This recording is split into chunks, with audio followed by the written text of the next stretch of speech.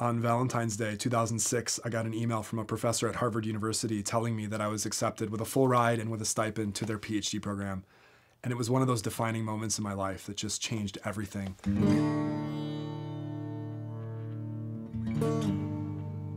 My wife and I were living in this farmhouse. We were house sitting. We were living in Missouri. We were working as pastors. We had no idea what our future held. For me, that moment was so stunning too, because growing up in the family I grew up in and in the place I grew up in, that was just not on the radar. Like a place like Harvard was like mythical. In fact, I shouldn't even admit this, but this is actually true.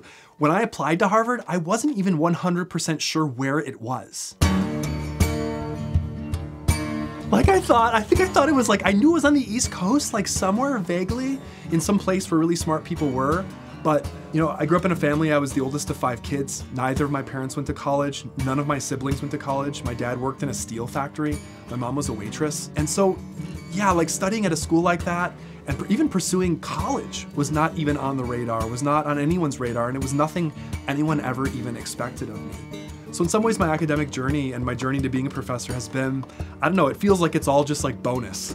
Like every step was just unexpected, and I've been like, just climbing up this mountain or charting my own way, or I don't know what metaphor to use. Having said that, it's not totally true. I mean, my parents were so loving, so supportive.